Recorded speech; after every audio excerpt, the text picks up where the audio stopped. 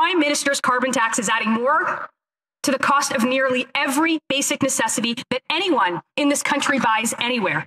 It's not complicated for Canadians. When you tax the farmer that grows the food and you tax the trucker that brings the food, you end up taxing the family that eats the food. Every single family, everywhere in the country. It is, however, a difficult concept for Liberals and their NDP masters to comprehend.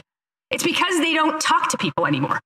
You see, the MPs who are being forced to defend the indefensible over there are just about pulling their hair out right now. If you listen to them, they'll jump down your throat and huff and puff and spout misinformation about rebates and money that you're getting back. But Mr. Speaker, they're using Liberal math.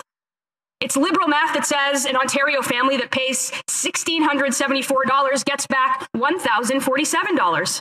And they'd say they're better off. It's Liberal math that says the Albertan who pays $2,943 and gets back $2,032 is better off. It's Liberal math. Like some bizarre fantasy telling Canadians that less is more and they are somehow better off. This is the same Liberal math that tells Canadians that budgets will balance themselves, that monetary policy isn't important, and that $60 million for ArriveScan is some kind of accounting error. Mr. Speaker, Canadians don't live in Liberal land. They live in the real world. They look at their empty fridges at home. They look at the price of gas at the pumps.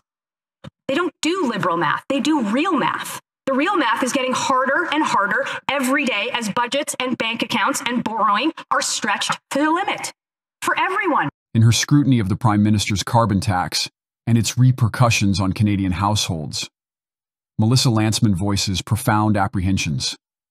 Her discourse delves into the profound ramifications of political choices on personal well-being and genuineness. In essence, Lantsman's address, emanating from the struggles of an economically strained Canadian, encapsulates human anguish, authenticity, and the intricacies of contemporary society. Lantsman's expressions seem to echo democratic ideals such as fiscal prudence, restrained governmental interference, and a skeptical stance towards liberal policies. Her words, portraying a Canadian grappling with fiscal burdens imposed by governmental levies, are construed as aligning with conservative tenets of individual and economic liberties. Emphasizing the significance of a real math, Lantsman underscores objective truth and empirical substantiation over ideological narratives. Her call to revert to this real math can be construed as advocating for truth and transparency by highlighting societal issues. Lantsman's oration emerges as a conservative dissent against governmental encroachment and policies detrimental to ordinary citizens.